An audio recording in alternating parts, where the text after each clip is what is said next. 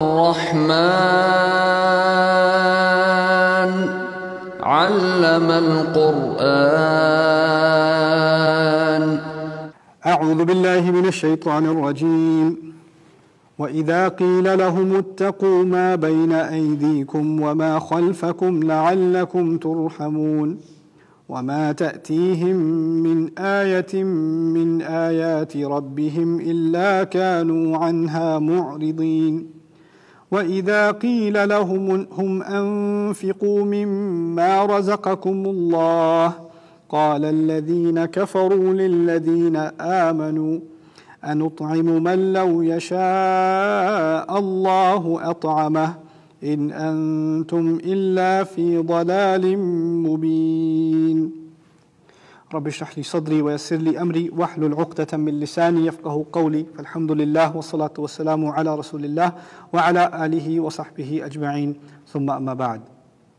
ان آیات میں جس حصے میں ہم اس کا مطالعہ کر رہے ہیں، اس چوتھے حصے کا، ان میں ایک ہی بات کی طرف بار بار اشارہ کیا جا رہا ہے.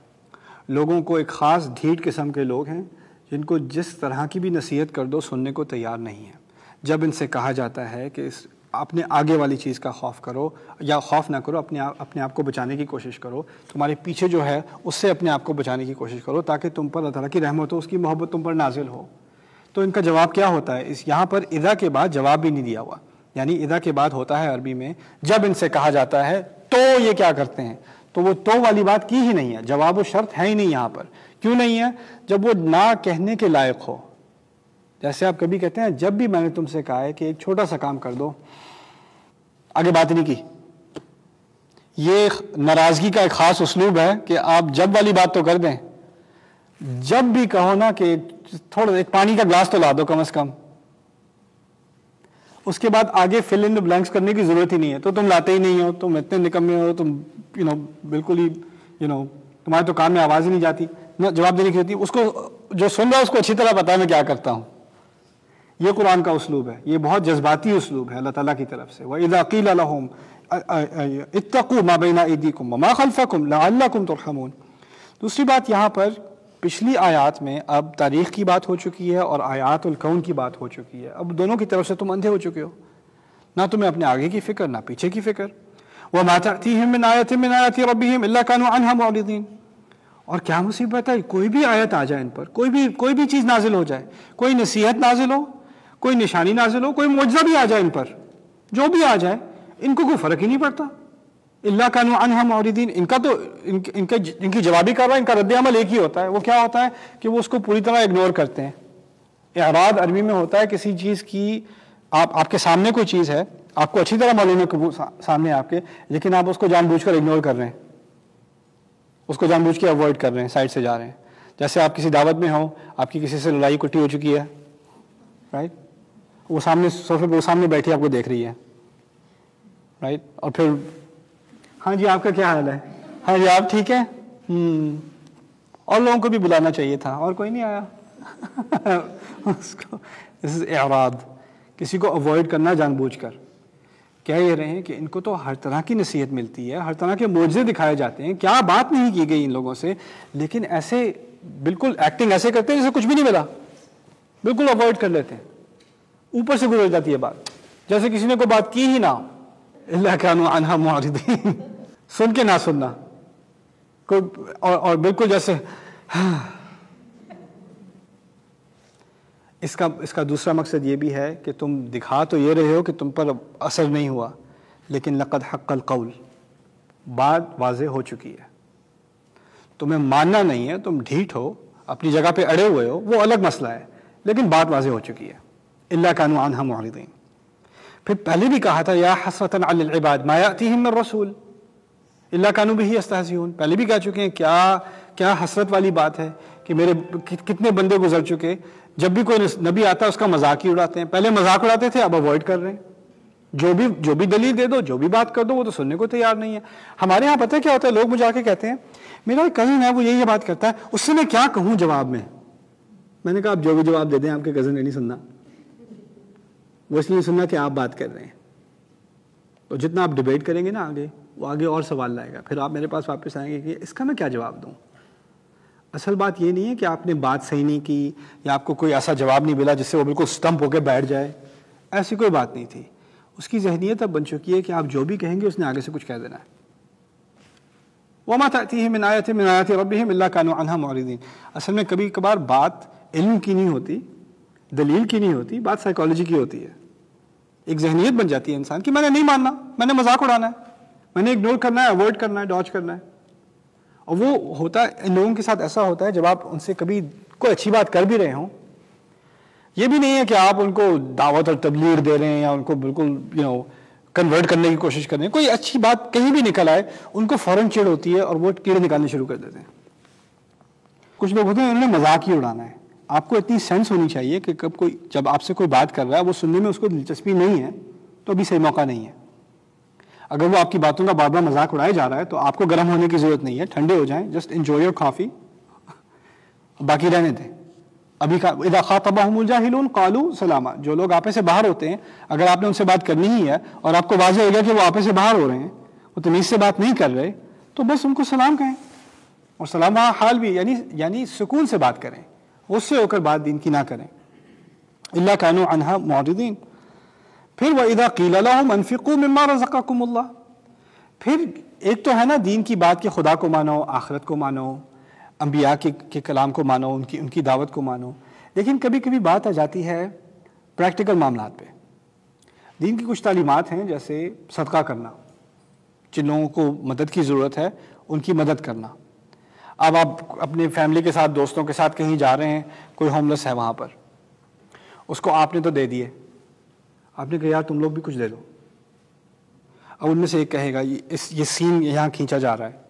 وَإِذَا قِيلَ لَهُمْ أَنفِقُوا مِمَّا رَزَقَكُمُ اللَّهُ. جب ان سے کہا جاتا ہے خرچ کرو اس میں سے جو اللہ تعالیٰ نے تمہیں دیا ہے. قَالَ الَّذِينَ كَفَرُوا لِلَّذِينَ آمَنُوا. جن لوگوں نے انکار کیا وہ لوگ ایمان والوں سے کہتے ہیں أَنُطْعِمُ مَن لَّوْ يَشَاءُ اللَّهُ أَن يُطْعَمَ. ہم اسے کھلائیں جسے اللہ تعالیٰ خود نہیں کھلانا چاہتا. اگر اللہ خود کھلانا چاہتا ہوتا تو وہ خود کھلا دیتا، میں کیا کھلاؤں.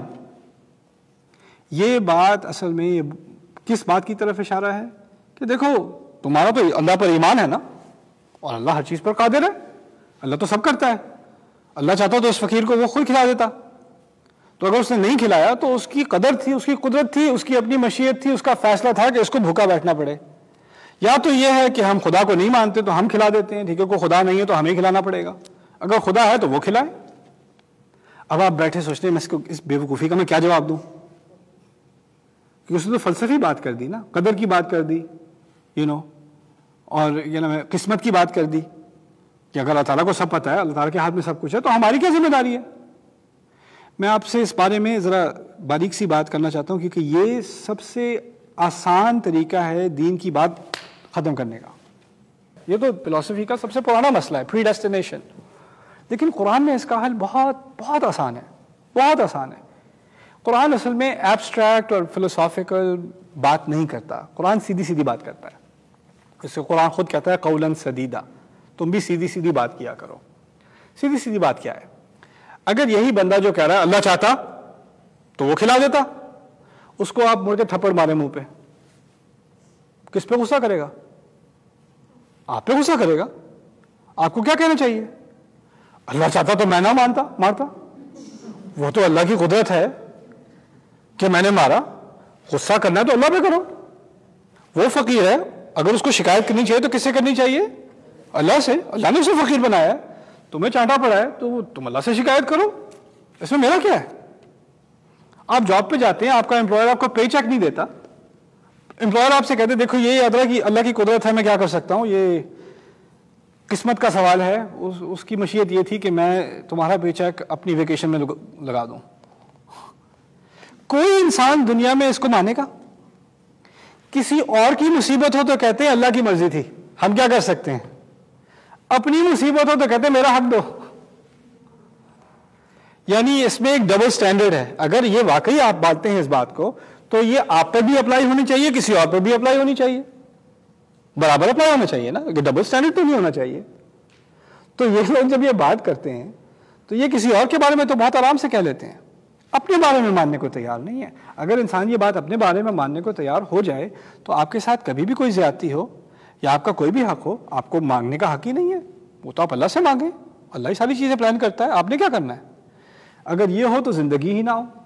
پریکٹیکلی دنیا میں ایسا ہوتا ہی نہیں ہے، انسان یہ مانتا ہی نہیں ہے۔ یعنی آپ فلسفی طور پہ تو آرگیو کرتے رہیں، آپ جب تک اس زندگی میں رہ رہے ہیں آپ کو یہ پری ڈیسٹینیشن والا مسئلہ کبھی آپ کو تنگ نہیں کرتا، کیونکہ آپ اپنی زندگی رہتے ہی اس بنیاد پر ہیں کہ میرے کچھ حقوق ہیں اور لوگوں نے مجھے دینے ہیں، اور تعالیٰ نے مجھے اختیار دیا ہے جیسے اور لوگوں کو اختیار دیا ہے۔ اگر کسی نے میری گاڑی کو مارا ہے، میں یہ نہیں کہوں گا اللہ نے گاڑی کو مارا ہے، اس نے مارا ہے، میں اس کو کورٹ لے کے جاؤں گا، اس کی انشورنس کمپنی پے کرے گی، یہ میرا مسئلہ اس کے درمیان ہے۔ کوئی بھی نہیں مانے گا کہ اللہ تعالیٰ کی طرف سے کہ، اور اللہ تعالیٰ کی طرف سے اللہ تعالیٰ کی اذن سے تو ہوا ہے، لیکن میں اس کو بھی ذمہ دار رکھوں گا۔ اگر میں اس کو ذمہ دار رکھنا چاہتا ہوں تو پھر مجھے خود بھی ذمہ داری تو لینی ہوگی نا۔ اَنُطْعِمُ مَن لَّوْ نَشَاءُ اللَّهُ أَنْ نُطْعِمَهُ إِنْ أَنْتُمْ إِلَّا فِي ضَلَالٍ مُّبِينٍ۔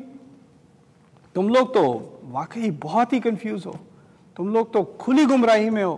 کہنے کے یہ اس کے دو احتمالات لیے گئے ہیں عربی میں قرآن کی تفسیر میں۔ ایک تو یہ ہے کہ یہ لوگ کہہ رہے ہیں ہم سے، یہ لوگ کہہ رہے ہیں اللہ چاہتا تو کھلا دیتا، تم لوگ کیا کنفیوز پڑے ہو، یا یہ الفاظ اللہ تعالیٰ کی طرف سے ہیں ان کے لیے۔ کیسی کھلی گمراہی میں تم پڑے ہو، دعوے کی تم بات کر رہے ہو، اس کے حساب سے تم خود نہیں اپنی زندگی گزارتے۔ بارک اللہ لی ولکم فی القرآن الحکیم ونفعنی وإیاکم بالآیات والذکر الحکیم۔ الرحمن علم القرآن، الرحمن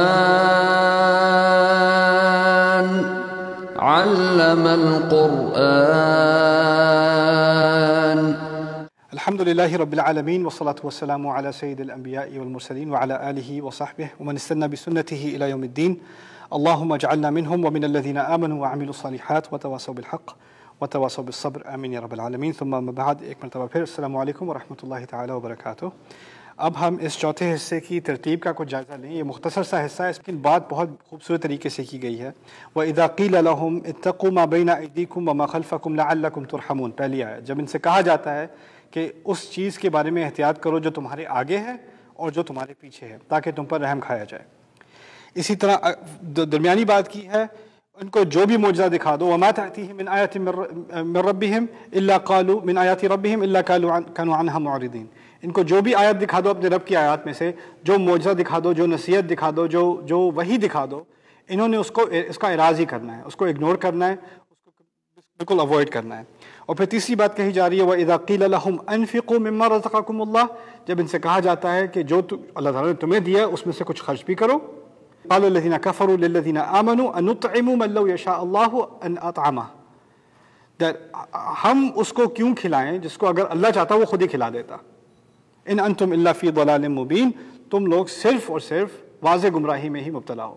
اچھا، اس بات کے بارے میں، اس تیسری بات کے بارے میں ایک مزید چیز کی طرف اشارہ کر دوں۔ بات ان سے کہی جا رہی تھی دینے کی، جواب ان کا فلسفی جواب تھا، جواب پریکٹیکل نہیں تھا، جواب فلسفی تھا کہ اس کا تو قدر سے تعلق ہے اور اس کا اللہ تعالیٰ کی قضا سے تعلق ہے۔ اس میں بھی ایک بہت واضح دلیل دی جا رہی ہے، کسی کو بھی جو دعوت کی طرف نصیحت کرے، جو واضح چیز کی طرف نصیحت کرے، نماز کی طرف، زکوٰۃ کی طرف، اچھے کام کی طرف، کہ کچھ لوگ ہوں گے جو اس کے جواب میں بڑی فلسفی بات کریں گے۔ انہوں نے کرنی نہیں ہے بات تو وہ لمبی چوڑی بات کر کے کہ یہ دیکھیں جی یہ تو بہت پیچیدہ مسئلہ ہے فلسفے کا، یہ ہے وہ ہے، اس بات میں بھول بھلائیوں میں ڈال کے آپ کو جو کرنا ہے وہ نہیں کرنا۔ واضح بات یہ ہے کہ تم نے خرچ نہیں کرنا، واضح بات یہ ہے کہ تم نے فقیر کی مدد نہیں کرنی۔ ان انتم الا فی ضلال مبین۔ خیر، اب یہاں پر اس ترتیب پہ غور کریں۔ اذا قیل لہم، جب ان سے کہا جاتا ہے شروع میں، دوبارہ اذا قیل لہم جب ان سے کہا جاتا ہے اس کے آخر میں۔ بات انہی الفاظ سے بالکل میرے کی طرح شروع اور آخر میں ہو رہی ہے۔ دوسری بات، یہاں کہا گیا تھا تقویٰ کس چیز کا اختیار کرو، جو تمہارے آگے ہے یعنی مستقبل، اور جو تمہارے پیچھے ہے یعنی تاریخ۔ اگر آپ قدر کا مسئلہ سمجھیں، جنہوں نے کہا تھا نا اگر اللہ چاہتا تو انہیں کھلا دیتا، قدر کا مسئلہ کیا ہے؟ لوگ کہتے ہیں ہمیں مستقبل کی فکر تھوڑی کرنی ہے، وہ تو اللہ نے پہلے ہی پیچھے سے بنایا ہوا ہے۔ یعنی پیچھے اور آگے کا غلط کانسیپٹ کیا ہے کہ ہم سمجھیں اللہ تعالیٰ نے پہلے سے سب کچھ لکھا ہوا ہے، ہماری کوئی ذمہ داری ہے ہی نہیں، ہمیں کچھ کرنے کی ضرورت نہیں ہے۔ قدر کا صحیح کانسیپٹ کیا ہے؟ اتقوا ما بین ایدیکم وما خلفکم۔ اس کا غلط کانسیپٹ کیا ہے؟ لو یشاء اللہ اطعمہ، انطعم من لو یشاء اللہ اطعمہ۔ ان انتم الا فی ضلال مبین. تو اس طرح ان دونوں سے آ کر بات مکمل ہوتی ہے. اصل میں ہمیں تقویٰ کرنا چاہیے. ہمارے پیچھے جو ہوا وہ اللہ کی وجہ سے نہیں ہوا، ہماری وجہ سے ہوا تھا. ہمیں خود ذمہ داری لینی ہے. ہمارے آگے جو ہونا ہے اس کی ہمیں خود ذمہ داری لینی ہے. یہ لوگ کیا کرتے ہیں، جو پیچھے ہوا وہ اللہ کی مرضی تھی، وہ فقیر بنا. آگے جو اس کو نہیں کھلائیں گے تو وہ اللہ کی مرضی ہے، وہ نہیں کھلایا جائے گا، وہ اللہ کی مرضی ہے. تو یہ اللہ تعالیٰ پہ ڈالنا، خود ذمہ داری نہ لینا.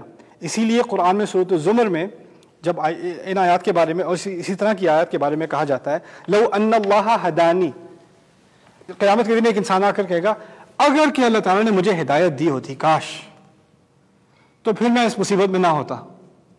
مجھے بھی ان جنتیوں کی طرف بھیجا جا رہا ہوتا. بلا کذبت بھی آیاتی، تم کیا جھوٹ بولتے ہو، تم نے میری آیات کا انکار کیا ہے. کون سی آیات کا انکار کیا ہے؟ جن آیات میں سمجھایا گیا تھا کہ تم اللہ تعالیٰ کو بلیم نہیں کر سکتے، تم اللہ تعالیٰ پہ اپنا بوجھ نہیں ڈال سکتے، تمہارا اپنا بوجھ ہے. وَلَا يَحْمِلُنَّ أَثْقَالَهُمْ، ان کو اپنے بوجھ خود اٹھانے ہوں گے، انہوں نے اپنے بوجھ، اپنی ذمہ داری خود اٹھانی ہے. لا يكلف الله نفسا الا وسعها، اللہ تعالیٰ نے کبھی کسی انسان پر کوئی ایسا بوجھ نہیں ڈالا جو وہ اٹھانے کے قابل نہ ہو. الا وسعها، اپنی وسعت کے مطابق، اپنی صلاحیت کے مطابق ہی اللہ تعالیٰ اس پر بوجھ ڈالتا ہے.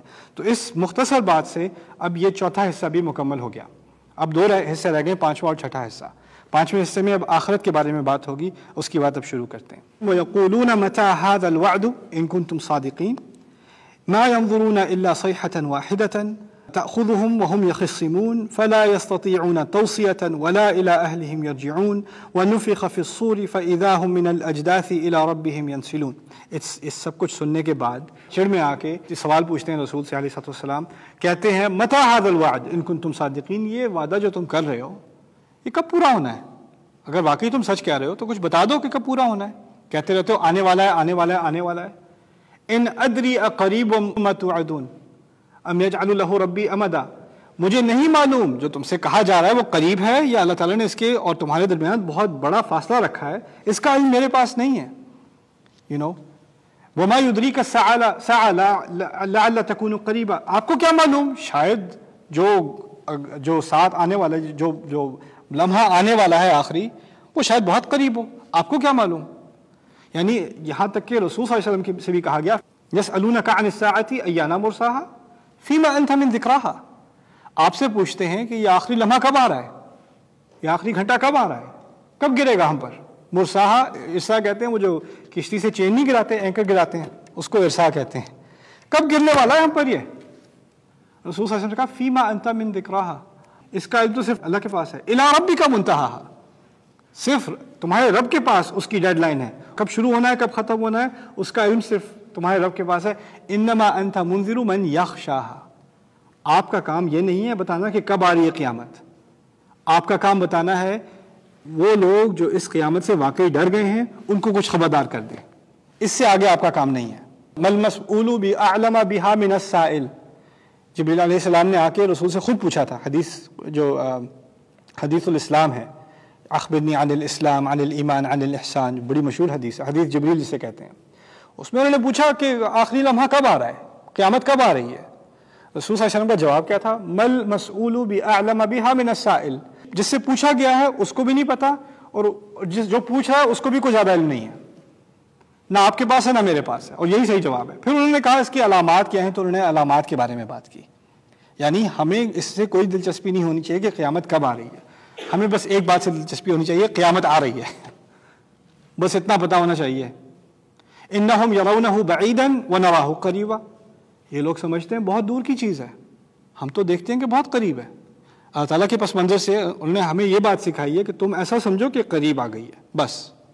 یہاں پر وَيَقُولُونَ مَتَى هَذَا الْوَعْدُ إِن كُنتُمْ صَادِقِينَ، کہتے ہیں کہ یہ وعدہ کب پورا ہوگا جب تم واقعی سچ کہہ رہے ہو.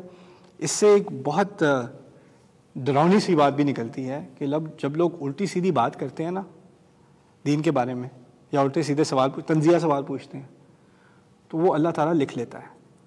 اور مقام پہ قرآن نے کیا کہا ہے؟ سَنَكْتُبُ مَا قَالُوا، جو وہ کہتے ہیں وہ ہم لکھ لیں گے. یہ بھی نہیں کہا میرے فرشتے لکھیں گے، کیونکہ فرشتے جو ہیں ان کے بارے میں تو کہا ہے نا کِرَامًا کاتبین، یہ بڑے عزت دار فرشتے ہیں جو لکھتے رہتے ہیں. ان کے یہ اتنے غصے کی بات ہے، خدا نے خود کہا میں لکھوں گا، خود یہ جو کہتے ہیں سَنَكْتُبُ مَا قَالُوا، اور پھر اس کے ساتھ مزید کیا اضافہ کیا وَقَتْلَهُمُ الْأَنْبِيَاءَ، جو یہ کہتے ہیں یہ میں لکھ لوں گا، اور ساتھ ہی ان کے انبیاء کا قتل کرنا. یعنی یہ دو بڑے بڑے جرم ہیں. میرے نزدیک انبیاء کا قتل بہت بڑا جرم ہے. اللہ تعالیٰ کے بارے میں، آخرت کے بارے میں، اس کے انبیاء کے بارے میں بیہودہ بات کرنا اس سے بڑا جرم ہے.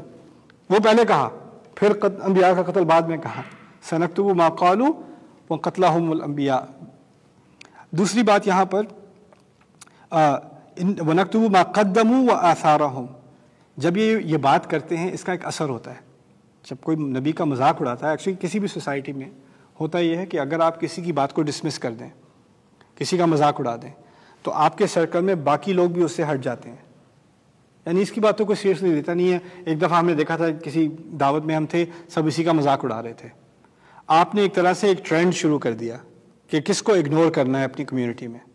یہ اس کے اثرات ہیں. تو یہ جب کہتے ہیں نا وَيَقُولُونَ مَتَىٰ هَٰذَا الْوَعْدُ، شروع میں بات کی گئی تھی جو عمل انہوں نے کیے ہیں اور جو اس کے اثرات ہیں وہ سب لکھے جا رہے ہیں. تو ان ایسی باتوں کے اثرات بھی لکھے جاتے ہیں. اللہ تعالیٰ ہمیں ایسی باتوں سے بچائے، ان کے اثرات سے بچائے. مَا يَنظُرُونَ إِلَّا صَيْحَةً وَاحِدَةً تَأْخُذُهُمْ. کچھ بھی نہیں ہونا سوائے ایک ہی چیخ کے. چیخ کی بات پہلے بھی آئی تھی نا. اب یہاں پر سمجھ لیجیے 3 طرح کی دھمکیاں ہوتی ہیں قرآن میں، 3 طرح کی چیزوں سے خبردار کیا جاتا ہے. پہلے بھی بتایا تھا، اب دوبارہ دہرا رہا ہوں. ایک ہوتا ہے قوم کی تباہی، دوسرا ہوتا ہے قیامت کا دن، تیسری ہے دوزخ. 3 خبرداریاں ہیں. قوم کی تباہی، رسول کی بات نہیں مانو گے قوم تباہ ہو جائے گی، پھر قیامت کے دن جو تباہی ہونی ہے، اور پھر دوزخ کی جو تباہی ہونی ہے. وہ 3 تباہیاں جن کا قرآن میں ذکر ہے. ان میں سے ایک ہمیشہ کے لیے ختم ہو چکی، قوموں کی تباہی. کیونکہ اب رسول نہیں آتے تو وہ قوموں کی تباہی کے دروازہ ہمیشہ کے لیے بند. کسی قوم کی تباہی یا بربادی کی دعا نہیں کرنی چاہیے. وہ یہاں تک کہ یہ تو کسی نبی نے بھی نہیں کی. کسی نبی نے، ایک نبی نے کی ہے قرآن میں، ایک نبی نے کی ہے. وہ پتا کون سے نبی؟ نوح علیہ السلام. نوح علیہ السلام. رب لا تذر علی الارض من الکافرین دیارا. ایک کو بھی مت چھوڑنا یا رب، ایک کافر کو بھی مت چھوڑنا. انک ان تذرہم یضلوا عبادک. اگر آپ نے انہیں چھوڑ دیا تو یہ آپ کے باقی بندوں کو بھی گمراہ کریں گے.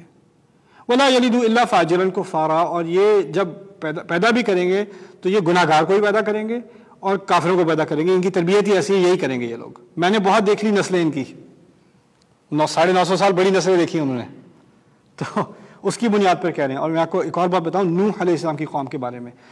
کئی مقامات پر قرآن میں کئی قوموں کی لسٹ ہے جنہوں نے اللہ تعالیٰ کی نافرمانی کی، تباہ ہوئی.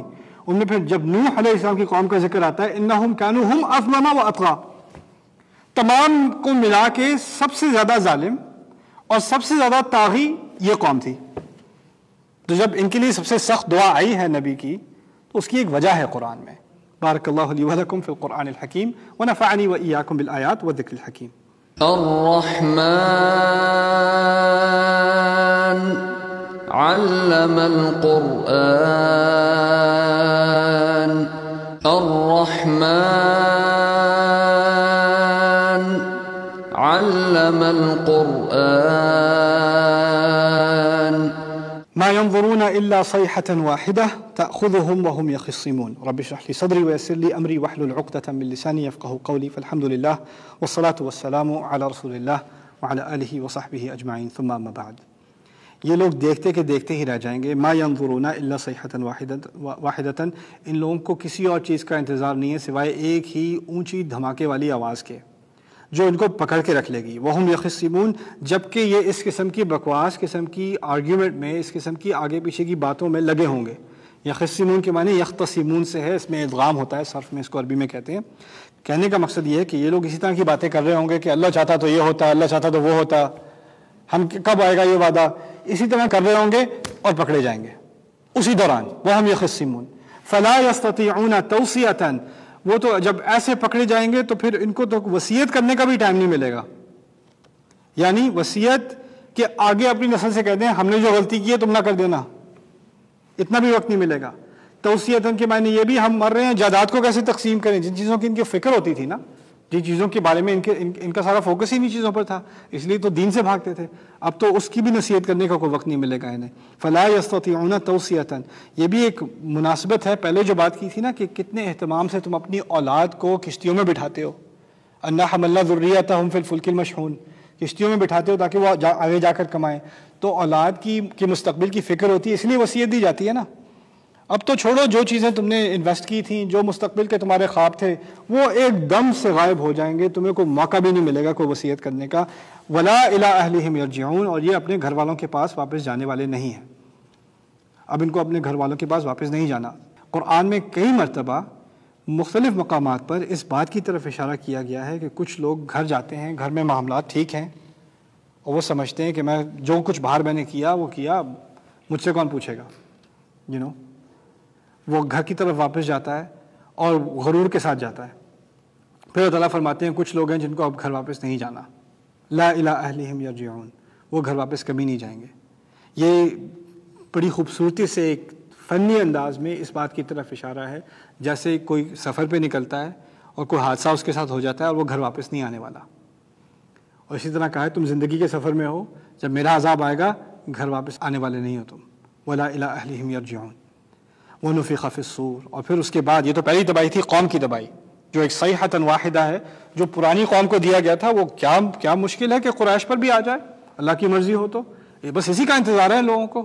اور اگر ایسا ہو گیا ونفخ فی الصور، تو پھر اس کے بعد اس میں سور کے اندر پھونکا جائے گا. جب پھونکا گیا فاذا هم من الاجداث، تو پھر ایک دم سے پرانی قبروں میں، قبر اجداث کہتے ہیں قبر کو جس کا کوئی نام و نشان نہ رہے.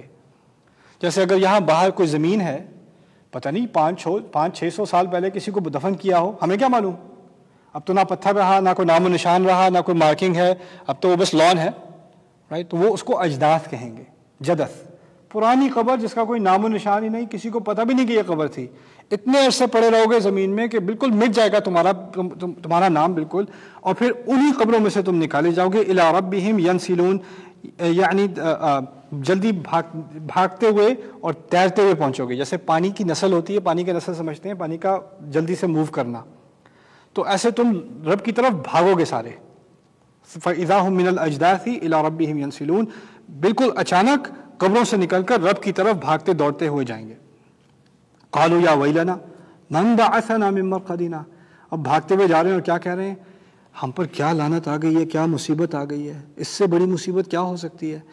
حدیث کے مطابق ویل جہنم کا وہ حصہ ہے جس سے جہنم خود ڈرتی ہے. جہنم خود سے بنا مانگتی ہے، اسے ویل کہتے ہیں. ویل للمکذبین ویل لکل ہمزۃ لمزہ. ویل کوئی عام چیز نہیں ہے. عربی استعمال، قرآن کے استعمال کے علاوہ، حدیث کے استعمال کے علاوہ عربی استعمال میں ویل کہتے ہیں کسی پر ایسی مصیبت جس سے بڑی مصیبت کا وہ تصور بھی نہیں کر سکتا. تو اگر وہ کسی سے کہیں ویلک، ویلک کے معنی ہیں تم پر ایسی مصیبت آئے، تم پر ایسی مشکلیں آئیں جس کا تم بھی تصور نہیں کر سکتے، میں بھی نہیں کر سکتا. اس سے بڑی لعنت آپ کسی کو نہیں بھیج سکتے تھے کہ کہیں ویلک. یہ کیا کہہ رہا ہے، یا ویلنا، ہم پر کیا ویل آ گئی ہے، ہم سے اس سے بڑی مصیبت کیا ہوگی. اب دیکھیں، ابھی یہ قبر سے نکلا ہے انسان، بھاگ رہا ہے رب کی طرف، ابھی جہنم میں نہیں گیا، نہ یہ جہنم میں گیا ہے، نہ جہنم کے سب سے نچلے تہ میں پہنچا ہے. ابھی ایسا کچھ نہیں ہوا. ابھی سے اس کو کیا یقین ہے کہ یہ اس سے برا کیا ہوگا. اس کے دماغ میں اس سے برا تو کچھ ہو ہی نہیں سکتا. یا ویلنا من بعثنا من مرقدنا، کس نے ہمیں اٹھا لیا، کس نے کھڑا کر دیا، کس نے ہمیں جگا دیا، من مرقدنا، ہمارے سونے کی جگہ سے. وتحسبهم ایقاظا وهم رقود. عربی کے الفاظ کا استعمال اتنا خوبصورت ہے قرآن میں. قرآن عربی کی بہت بڑی ووکیبلری ہے. عربی کی ووکیبلری جو اس کے جذور ہیں نا، جو روٹ لیٹرز ہیں، وہ لاکھوں کی تعداد میں ہیں. قرآن میں صرف 50,000 استعمال ہوئے ہیں. یعنی قرآن عربی کی آپ کہہ لیں 2% ہے قرآن میں جو استعمال ہوئی ہے. اور قرآن عربی میں ہر لفظ یعنی اگر آپ سونے کی بات کرتے ہیں، جاگنا اور سونا، اس کے لیے کئی الفاظ ہیں. کوئی شارٹیج نہیں ہے عربی میں. کئی لفظ ہیں ایک چیز کے لیے. کھانے کے لیے کئی لفظ ہیں، تلوار کے لیے کئی لفظ ہیں، سونے کے لیے کئی لفظ ہیں، جاگنے کے لیے کئی لفظ ہیں. قرآن نے جو سونے جاگنے کے لیے لفظ استعمال کیے ہیں، بعثا، رقدہ، ان میں سے ہیں. بعثا اٹھ جانا، رقدہ نیند پڑ جانا.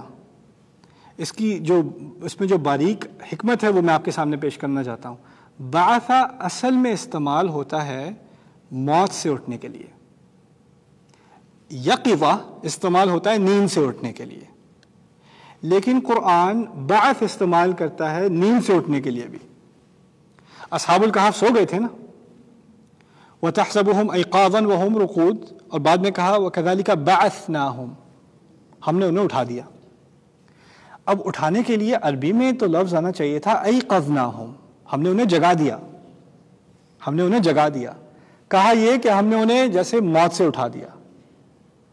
یہ کیوں کہا گیا ہے؟ کیونکہ ہمارے دین میں ایک بہت اہم روحانی تصور ہے جو سنت میں بھی دیا گیا ہے، قرآن میں بھی اس کی کئی مثالیں ہیں۔ سونے کی تشبیہ موت سے ہے، اٹھنے کی تشبیہ دوبارہ قیامت کے دن اٹھنے سے ہے۔ اسی لیے ہم جب صبح کو اٹھتے ہیں تو مسنون دعا کیا ہے؟ الحمدللہ الذی احیانا بعدما اماتنا، اس رب کی تعریف، اللہ تعالیٰ کی تعریف اور اس کا شکر جس نے ہمیں دوبارہ سے زندگی دی ہمیں موت دینے کے بعد۔ الفاظ کی توقع کیا تھی؟ الحمدللہ الذی ایقظنا بعدما انامنا والیہ النشور، اس رب کی تعریف الحمدللہ جس نے ہمیں اٹھایا سلانے کے بعد۔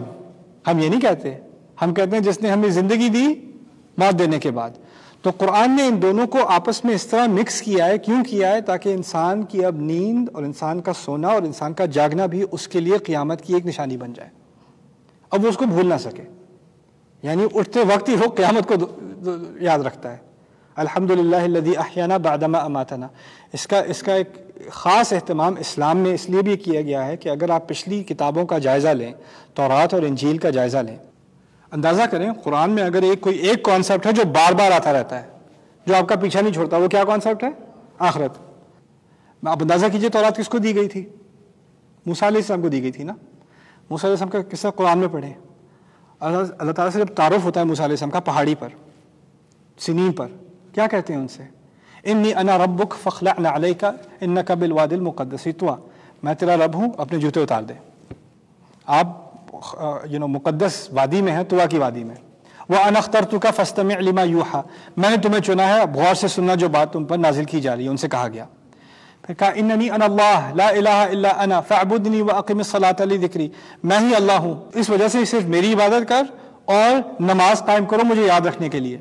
پھر کیا کہا؟ ان الساعۃ آتیۃ، آخری گھڑی آنے والی ہے، اکاد اخفیہا، میں تو اس کو بس تھوڑا سا چھپائے ہوئے ہوں، لتجزا کل نفس بما تسعی، میں اس لیے چھپائے ہوئے ہوں کہ تمام انسان کوشش کریں کہ ان کو اس چیز کا اجر ملے جس کی وہ کوشش کرتے رہیں، جس کی طرف وہ محنت کریں۔ یعنی میں کہنا یہ چاہ رہا ہوں، موسیٰ علیہ السلام سے پہلی باتوں میں سے کیا بات کی گئی تھی؟ قیامت آ رہی ہے۔ یعنی ان بنیادی تعلیمات میں سے جو تعارفی تعلیمات تھیں موسیٰ علیہ السلام کو، ان میں سے ہے۔ اب تورات میں اس کا نام و نشان نہیں ملتا۔ کیا عظیم کس قسم کا اریسر ہے لوگوں کے پاس، مجھے سمجھ نہیں آتا۔ اور پتہ ہے ان کے ہاں دو طرح کی، جس طرح ہمارے ہاں قرآن و حدیث ہے نا، اور پھر فقہ کی کتابیں ہیں، اور اس کے کہیں نچلے درجے میں آپ کہہ لیں کوئی نعت نشید وغیرہ ہیں، وہ تو اس کی کوئی روحانی حیثیت تو نہیں ہے لیکن کچھ ثانوی حیثیت کسی کے ہاں ہوگی۔ اسی طرح ان کے ہاں تورات ہے، اور پھر ان کے ہاں ایک اورل ٹریڈیشن بھی ہے۔ ان کے اورل ٹریڈیشن میں گانے شانے میں جہنم کا ذکر ہے، قیامت کا ذکر ہے، تورات میں نہیں ہے۔ یعنی بنیادی کتابیں سے نکال دیا، وہ ثانوی جو حیثیت کی کتابیں ان میں جو اورل ٹریڈیشنز تھیں جس کو لکھا بھی نہیں جاتا تھا پہلے، اس میں رہ گیا بس۔ ہمارے دین نے ایسا نہیں ہونے دیا، ہمارے دین نے، ہماری کتاب میں، ہماری سنت میں، ہمارے نبی کی سنت میں ایسا نہیں ہونے دیا۔ اتنی سینٹرل بات ہے، اتنی مرکزی بات ہے ہمارے دین کی۔ اور یہاں پر یا ویلنا من بعثنا، کس نے ہمیں اٹھایا؟ من مرقدنا، ہماری نیند سے، ہماری نیند سے ہمیں کس نے اٹھایا؟ موت نہیں کہا، نیند کہا ہے۔ جہاں ہم موت کی توقع رکھتے تھے وہاں نیند کا لفظ استعمال کیا، جہاں نیند کی توقع رکھتے تھے وہاں موت کا استعمال کیا، تاکہ انسان کو پتہ چلے کہ یہ دونوں ایک ہی چیز ہے، یہ مرادف ہیں ایک دوسرے کے، اس لیے یہاں موت کا لفظ استعمال نہیں کیا۔ رقود کہتے ہیں لمبی نیند، رقود۔ ھذا ما وعد الرحمن وصدق المرسلون، یہی تو وعدہ تھا رحمان کا، وہ نبی تھے وہ صحیح کہہ رہے تھے۔ یہ رحمان کا لفظ اور مرسلون کا لفظ یہ اس قصے سے آ رہا ہے جس قصے میں ابھی انہوں نے کہا تھا ان یردن الرحمن بدر لا تغنی عنی شفاعتهم شیئا۔